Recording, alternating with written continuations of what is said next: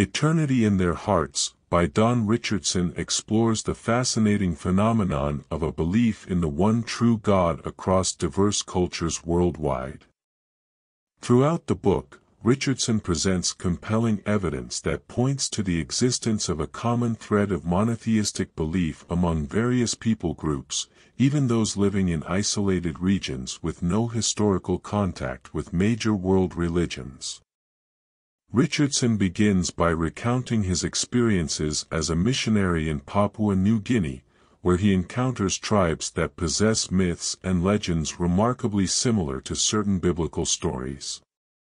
He introduces the concept of the redemptive analogy, suggesting that God has revealed fragments of His truth to various cultures in ways that parallel the central themes of Christianity. These redemptive analogies, as Richardson calls them, prepare the hearts of these people to embrace the gospel when presented to them.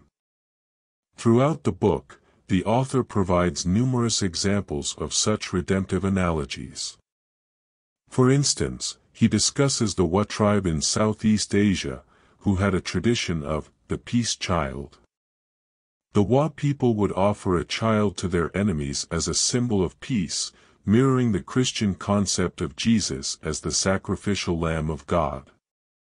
Similarly, the Santal people in India had a tradition of a man of truth, who would die for others, resembling the Christ figure in Christianity.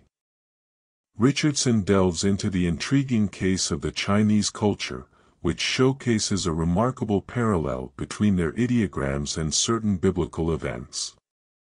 The Chinese character for boat includes the symbols for 8 and mouth, symbolizing the 8 individuals who survived the Great Flood in Noah's Ark. Such linguistic connections suggest the possibility of an ancient knowledge of biblical events in distant cultures.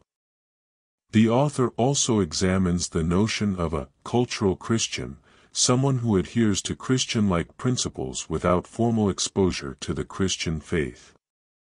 He discusses the Lahu people in Southeast Asia, who practice a form of ancestor worship. While not explicitly Christian, this practice involves a belief in an all-knowing, all-seeing supreme being, resembling the attributes of the one true God. Richardson acknowledges that these similarities might lead to debates about cultural diffusion or coincidence. However, he contends that the overwhelming abundance of such parallels across various cultures cannot be dismissed easily. He argues that God has strategically placed these redemptive analogies throughout the world to prepare the way for the gospel message.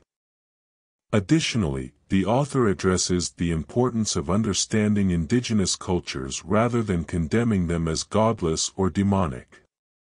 He emphasizes the need for missionaries to recognize and respect the existing beliefs and values of the people they serve, recognizing the seeds of truth already sown in their cultures. One compelling aspect of the book is Richardson's ability to weave together history, anthropology, and theology, presenting a cohesive argument supported by a wealth of evidence. His writing style is both engaging and scholarly, making Eternity in Their Hearts accessible to a wide range of readers. In conclusion, Eternity in Their Hearts, by Don Richardson, uncovers a thought-provoking exploration of the universality of belief in the one true God across diverse cultures. The book offers a compelling case for the existence of redemptive analogies and encourages readers to view indigenous cultures with an open heart and a discerning eye. Whether one agrees entirely with Richardson's claims or not, the book serves as a fascinating conversation starter about the universality of certain religious concepts and their potential implications for understanding human spirituality.